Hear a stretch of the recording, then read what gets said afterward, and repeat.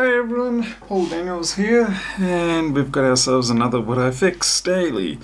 Now, this is the USB controller bridge card from the hard drive that I did yesterday, the 1.5 terabyte. Yes, I actually said it properly this time. I know in the video I said 1.5 gigabyte like a moron, but yeah, that's what happens when your brain goes funny. So, this is more of just a interest video. Let me just change the light around a little bit. That's a bit better. Just to find out what actually happened to this board. Why did it die? And fortunately, at least we know it didn't kill the hard drive.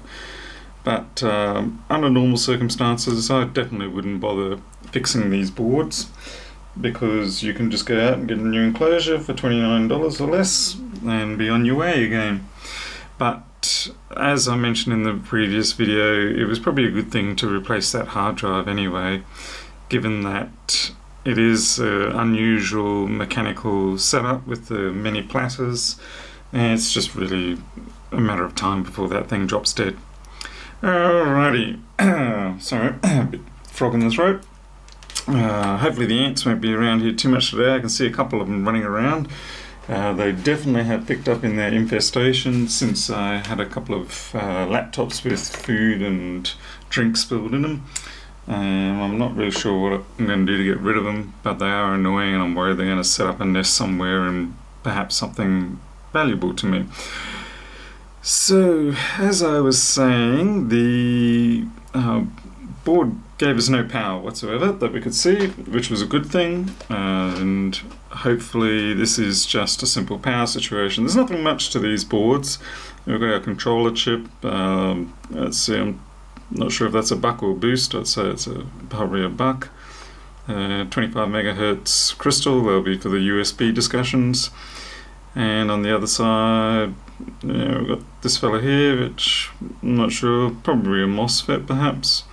And we've got a little LED here that could be useful. See what's going on there. Okay. Well, I suppose the first thing is we'll just plug it in, see what we can find with the multimeter. Unfortunately, because I'm zoomed in like this, I am not going to be able to show you the meter too easily. I do have, I'm just powering this off USB power pack. There's no point in me plugging it into the computer or drive yet. I do have my current meter. Can I actually fit that? Maybe if I zoom out a little bit, we can have a look.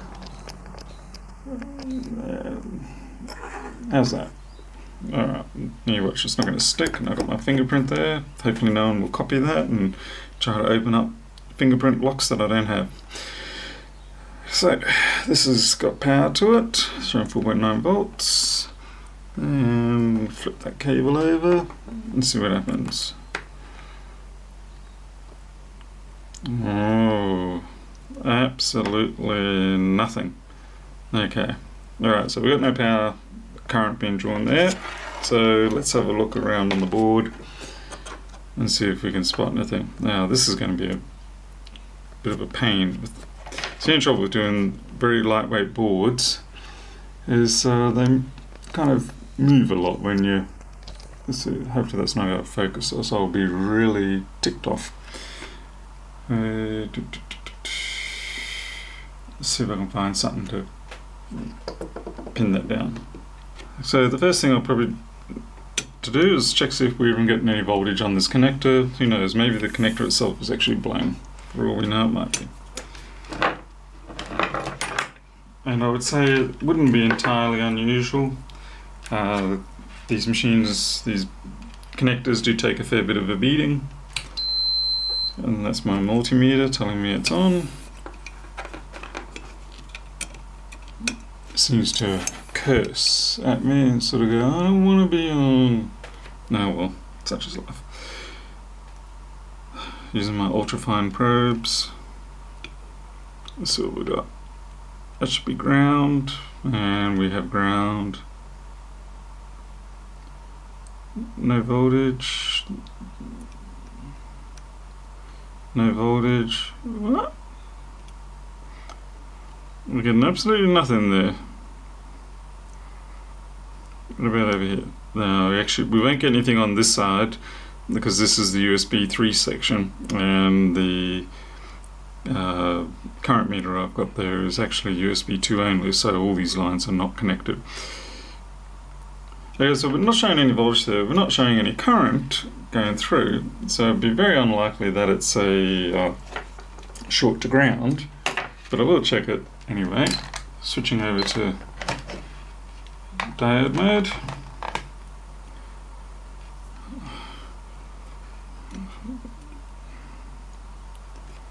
There we go.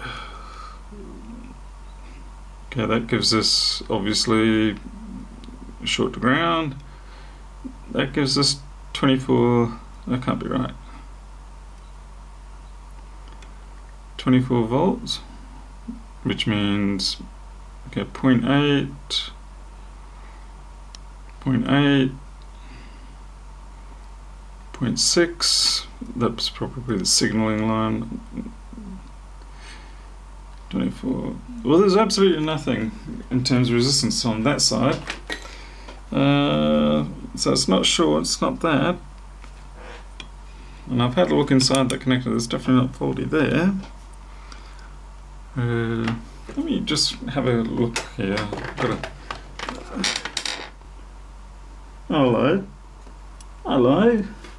Oh, sorry. Sorry, Dave Jones, didn't mean to steal your style of voice there.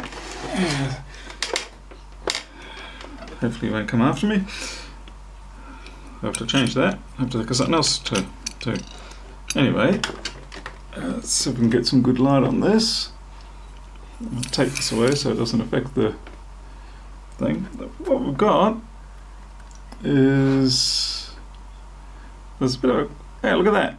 Yeah, it's coming away. So what we've got here is basically a mechanical solder joint failure right in on the really not having trouble speaking again today. Get this light in the right place. The mechanical holder, oops, probably should, oh no, it's not connected.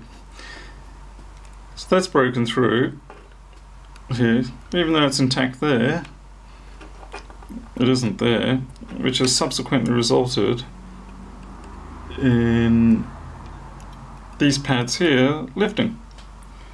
So, in theory, all we need to do is just pat that back down, solder it. Probably the easiest thing to do. How close can I get to this? I'm not sure. It's, yeah, that's a really good. Oops. That's a really good failure there. Yeah, so I have to see if I can reflow in there. So we'll give it a shot. See if it works. I could try to use the soldering iron, but yeah, that's a pain in the posterior trying to get my 2mm tip in that tiny little hole, that tiny little gap rather. Come on.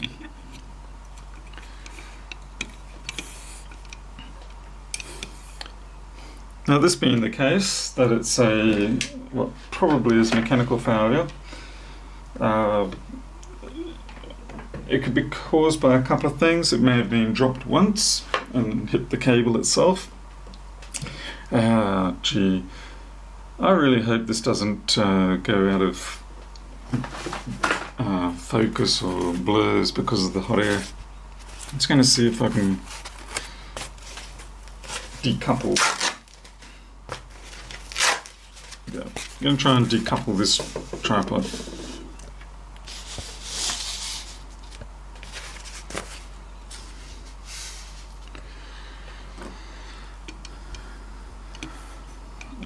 Can we get any closer? No, I think I'll push that too far there. We'll try that. Now this is going to have to be leaded solder level. What am I talking about? I always seem to say leaded when I mean unleaded, and vice versa. Okay, hot air on. Here comes the flickering. We're going to go for 460. and 75% air. There's bound to be plenty. So what I might try to do, just to help this all along, is I'm going to put leaded solder, and I mean leaded, into that point there. I also need to turn on the beloved fume extractor, so I'm sorry the audio is going to be complete crap while I do this. That's the way it goes, because I don't really feel like suffering lung diseases slightly later on.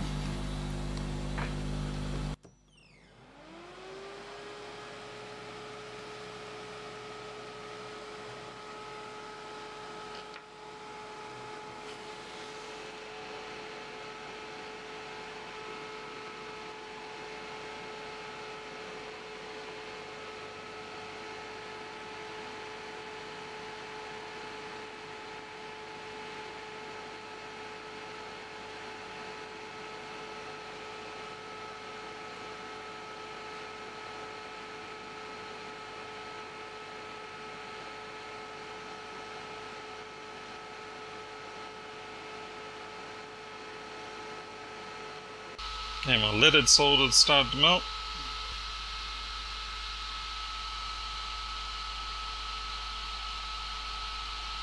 Just pushing down on the connector.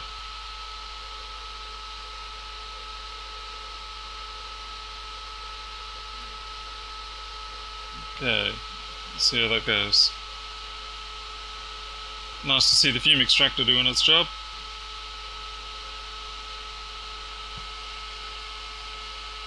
I just saw the solder switch over from being molten.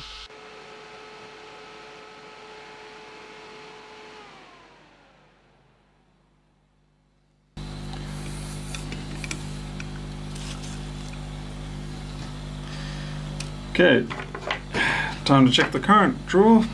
Now you see with these things, even if they're not plugged into a hard drive or anything else, there should still be a degree of current draw. It's quiescent current draw. And we should be able to pick that up. Oops. Oh, I swear I saw... What's going on there? Did I just kill it?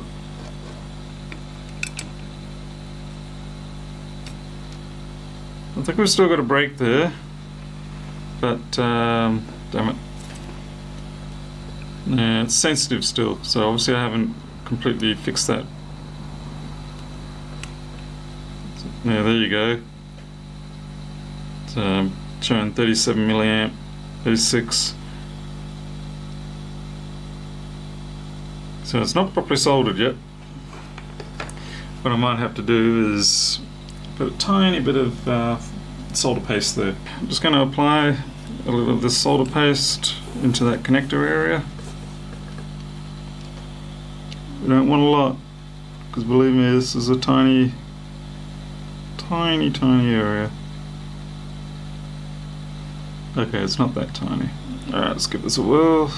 That's way too much already. Alright. I'll get rid of half of that.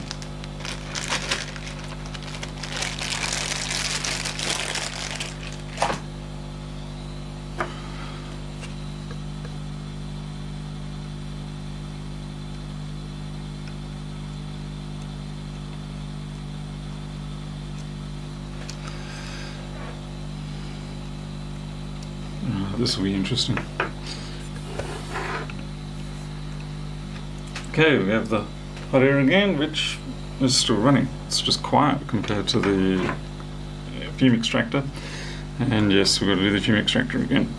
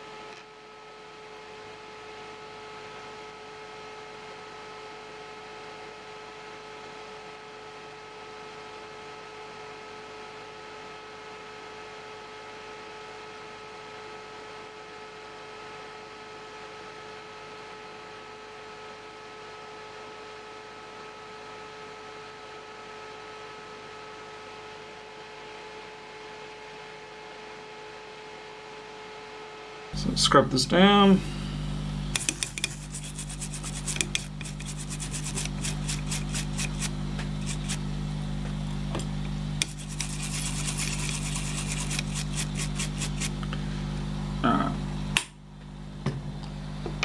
The reason why I refluxed it after the first reflow and then reflowed it again is because, due to my sort of rather careless placement and unpredictable, I can't quite see well enough on this at the moment, I decided to give it a second reflow, give it a chance with the better flux to spread out to where it was meant to be, to make sure I've got no shorts. And then I checked it under the inspection lamp and it seems okay. Alright, once more. Let's plug this in.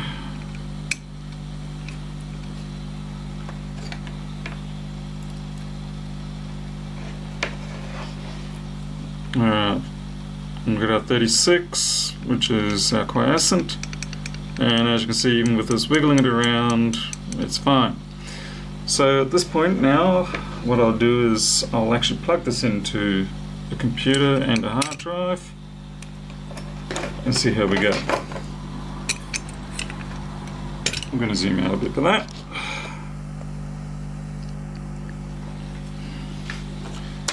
I've got just a crappy hard drive. I actually know this one is faulty, but it's faulty in a way that I can still test. Ideally, if all goes well, this should bring up the light and stay on. So I'm plugging that in. It's okay there. I'm finding myself a USB port on my laptop. There we go. We got a green light and it's flickering, which means that the system is trying to access it, and I can see it's a proper sort of flickering. I'm just going to bring up the console. Unfortunately, like I said, you can't see this. And I can see that it has, yep, it's accepted it. And the fault that I was suspecting has come up, namely that it can't get the proper information off this drive because this drive is cactus. Alright, so there you have it. It ended up just being a connector fault. Now, agreeably, you can sort of think, well, what was the point of doing all the data recovery? It came down to an experience thing, or just, I should rather, I wouldn't call it experience, but yeah, I guess it is. Those drives with the extra platters on them, the extra height, they are so notorious for failing prematurely that it was a good opportunity now to move everything off that drive onto a newer single platter 1 terabyte drive. So that's the mystery solved. I probably could have found that if I was really looking for it yesterday in about the same time. But again, like I said, what was the point? All I was mostly concerned about was, did the hard drive still work? If so, get the data off in the recovery machine. No one cares about that, just discard it. Also, the other thing I forgot to think about and mention then was, if that's been knocked off like that, it could have been because of the drive being dropped or some other mechanical impact, in which case the drive itself was at risk of prematurely failing, even more so than the design itself tends to cause. Thank you very much for watching, and I'll see you guys next time.